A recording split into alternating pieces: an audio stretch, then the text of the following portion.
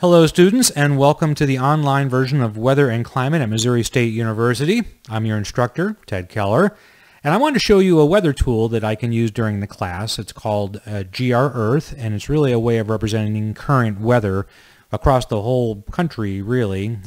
Depending on the weather situation, I might zoom in on us or show you another part of the country, and that's fine. And I use this for two reasons. Number one, if there's something really interesting going on, or if there's something going on that is applicable to what you're currently learning in class. So that's the two reasons I would produce a video using this program.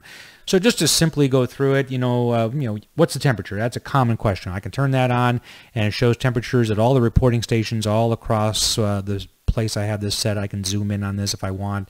Show you, Springfield is in the 60s, all of southwest Missouri is in the 60s, a couple of 70s down here in Oklahoma.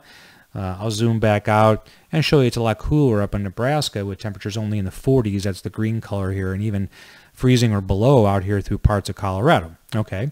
Also, I can take a look at cloud cover. We'll turn on the satellite image. This is a visible satellite image. I'll show you the difference later in class between visible and infrared. But this is visible and kind of shows cloudy across Missouri. Cloudy and a little bumpier southeast of us across Alabama, Mississippi, Georgia.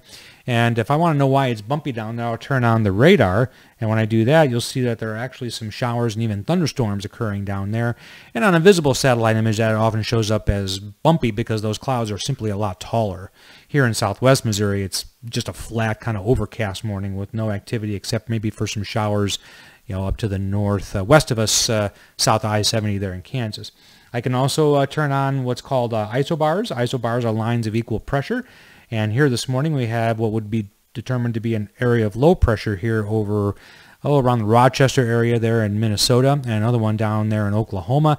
And this little kink in the isobars, that's what these lines of equal pressure are, is actually a cold front. And it makes sense because it's warm on this side, cold on this side. But we'll get into all these topics later. Just a little bit of an overview. If there were a hurricane going on, we could go out and show you that. If there were severe weather in terms of thunderstorms, we could show you that, including watch areas, warnings, whatever might be applicable at the time. Snowstorms would show up on this pretty nice. And it also does show you model data. So computer models forecast the weather into the future, and I can show you in a limited way on this program some of that stuff as well. So we'll see as the course develops what we'll do. I'll be putting more of these videos up at kind of irregular intervals. It'll really kind of depend on the weather in many cases. So be watching for these in your weekly units.